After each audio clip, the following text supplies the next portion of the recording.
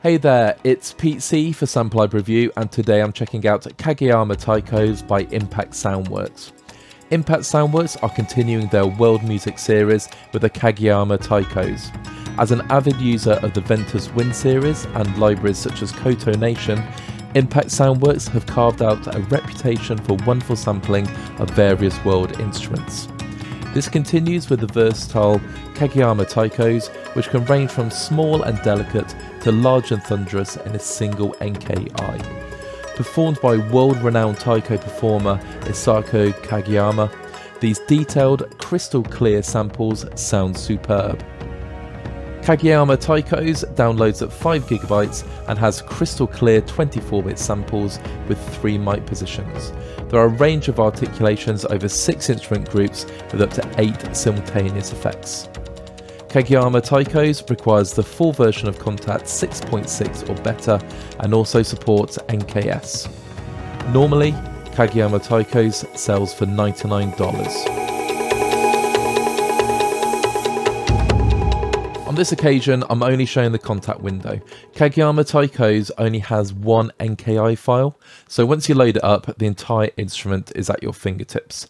Now, it uses a 3D GUI, so just before we hear any sounds, you can click on the instrument group and it will light up, and you can see the corresponding keys light up along with it, which is a cool feature. So if we start with the Taiko,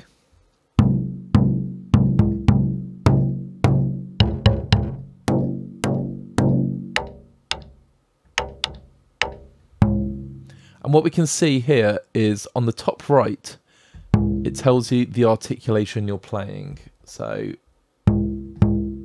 that's the center.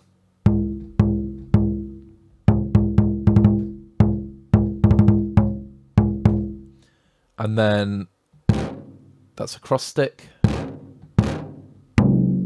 That's the edge. Muted. And that's a rim shot center. That's a stick shot.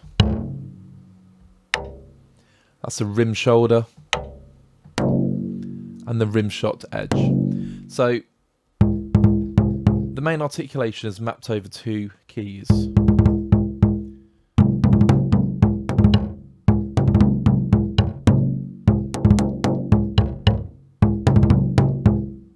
It's got that really nice playability going on.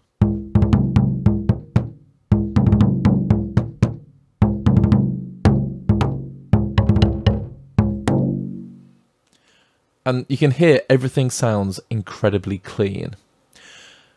If we move on to the next instrument, which is the Taiko.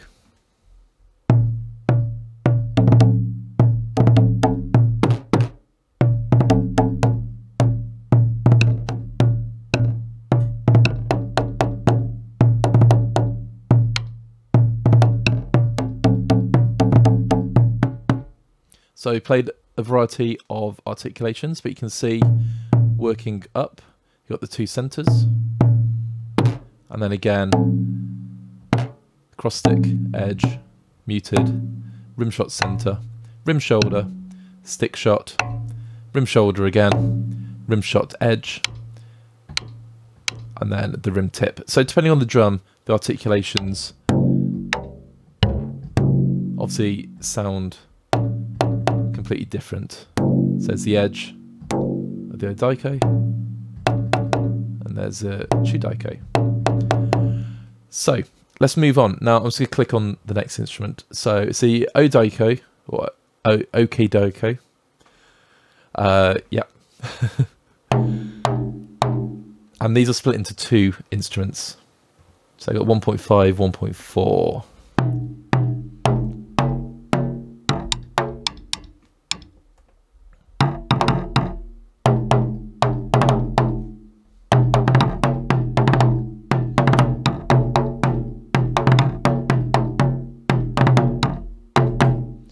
Okay, and then the 1.4.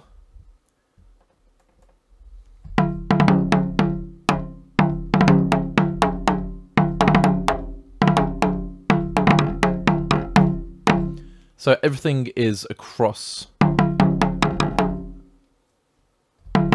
blue keys that are written up, and when you play the white keys, these are more of your full hits, and then the black keys,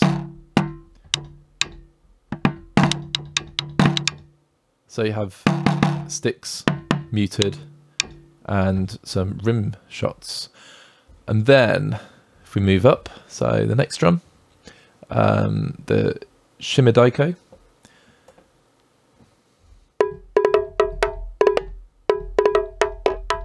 So much higher in pitch.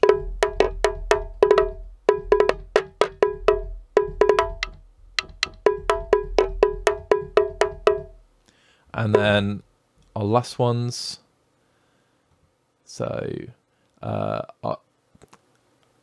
Atarigani, there we go. So this is the low one. It's got a bit of a, almost like a cowbell or an go-go sound. And then you have the high version. Oops. No, here's the high version. And then the high shigi, which is almost like sort of claves. Okay, so first impressions out of the box. They sound really, really clear, which is great. So normally when you think Taiko, you think thunderous and massive cinematic performances. And while obviously you can layer these and start to create them, they got this amazing individuality. So if you're doing sort of smaller productions, this would work really, really well. So this is why Impact Soundworks do say these are versatile, and I totally agree.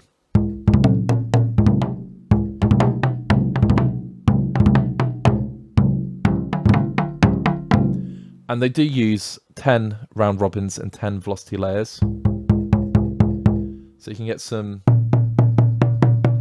great sounds out of these, but they just sound like the performer is right here with you.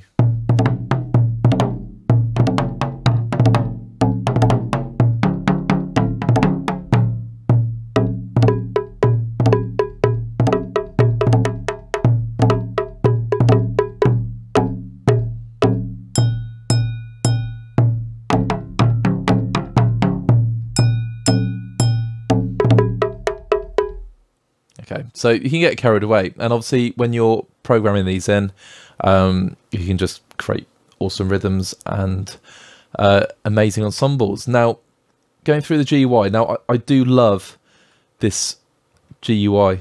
It's so cool. Just picking out which instrument you want to play, and if you use a complete control series keyboard, obviously it lights up in front of you as well. So such a cool feature. This smooth EQ, it will tame some of the resonances that you may not want to hear.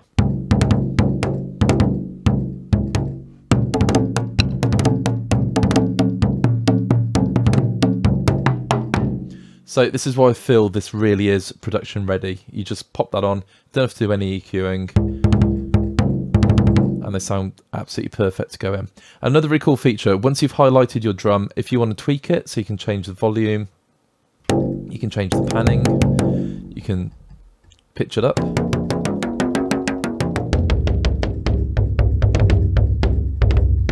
Yeah, it's really low Taikos.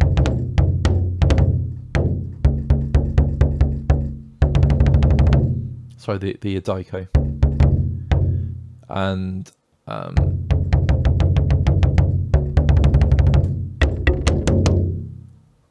so once you've done that, if you change to another instrument group, you'll notice it only affects the instrument group you have chosen.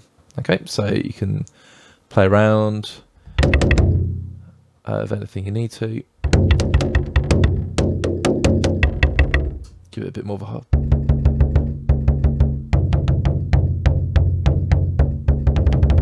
So adjust the attack, and yeah, just, you know, enjoy playing around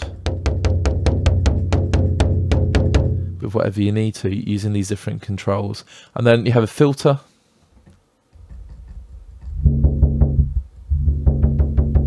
So I'd do my usual, stick that on the mod wheel.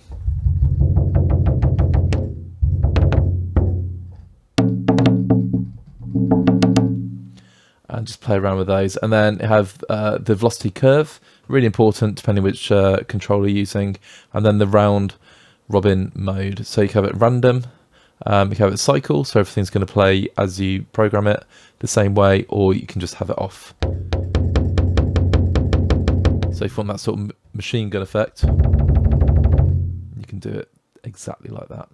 So it's a really quick set of controls, and again, just really straightforward to use. So at the top there are 10 snapshots. Now I cannot show what the snapshots are due to my review version.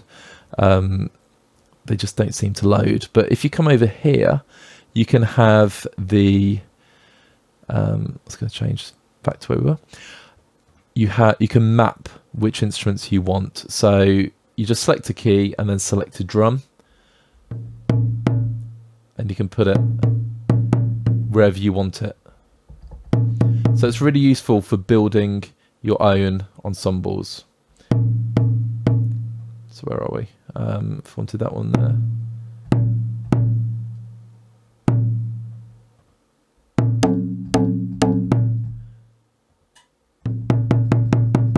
So yeah, you can just build your own ensembles, and you can also change the octave where you want it to be on. So there we go, put it on D4. Then I can move that to E4. And you just end up building your own ensemble. So it's a really intuitive way of just key mapping and only using the instruments you want to. Finally, because it is all completely compact, if you go on the console, you can see this is where your mics are. So you have close, which is the real detail sound. So if I just turn these off, bring these up.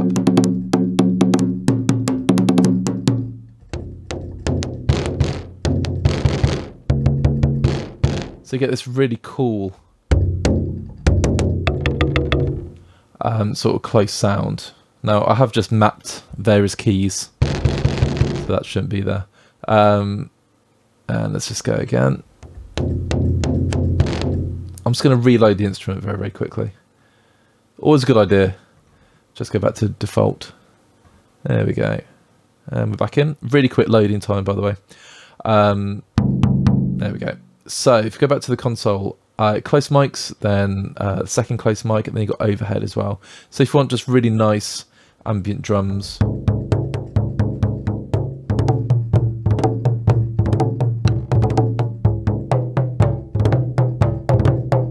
you can use those drums. Now, on each different mic, you can put all of these different effects on. So really cool.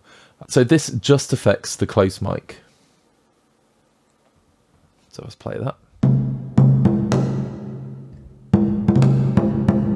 And the snapshots that I was going to show you just use these effects. So there's 10 to get you started, and then you can save them, anything you create. So if you go onto the Impact Soundworks website, sorry, all of this is explained, and you can hear in the demos that these are used. But what I love doing is just creating my own.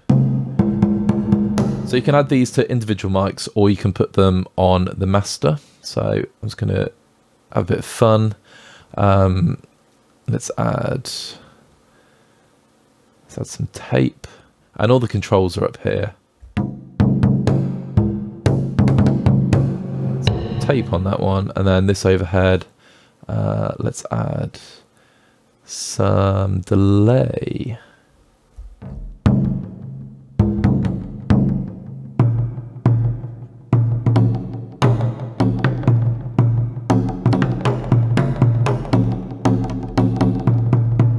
Sounds cool. So go back to the UI.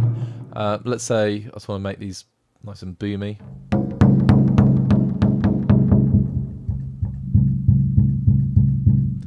Play around the cutoff, And so you've got a lovely sort of low percussion feel. But yeah, these sound absolutely brilliant. And that really is all there is to it. So effects on one page, and different mic positions, your 6 different instrument groups, controls for each group, and then the smooth EQ, and that's it. It's a really cool compact instrument. So not only for world production music, but if you're composing like cinematic music, this really screams cinema. It's so clean, and these sound incredible in the mix. I really urge you to go to the Impact Soundworks webpage and check out the demos. The demos are absolutely gorgeous because it fuses together like the Ventus woodwinds as well, and various different world instruments, and it all just sounds gorgeous. As a working composer, for $99, this is an absolute bargain. It's not massive, huge Taikos, that's all it can do. Yes, as I say, you can layer all of these and use the velocity, the 10 velocity layers to create really big ensembles if you want to, but you have the option of going really small, really delicate, really intricate, and that is what I love about this instrument. So for me, if you're looking for some world percussion and Taikos in particular, and played by a world-renowned percussionist, this is a fantastic purchase. So my final thoughts about the Kageyama Taikos by Impact Soundworks. Well, for me, it is a great purchase. The reason being, you have crystal clear, perfectly sampled drums, which can be layered into massive drums or smaller, more intricate drums. Now, this is something I've been looking for, so I don't have smaller Taiko ensembles, and it's great to have this. For cinematic scoring, it would be perfect. For world production music, even just for sort of gorgeous atmospheric drum solos, it's perfect. The GUI is intuitive, it's really easy to use, the controls are all there, it's ready to drop into a mix, and it just sounds brilliant. For $99, I do think this is an absolute bargain. All that leaves me to say is thank you so much for checking out this first look of Kageyama Taikos by Impact Soundworks. If you like what you heard, feel free to drop a like on the video and leave us a comment. If you've not done so already, please subscribe to our channel and then check out our other videos. Once you've done all that, pop over to samplibreview.com to check out everything that is going on in the world of virtual instruments. Until next time, have a great day and speak soon.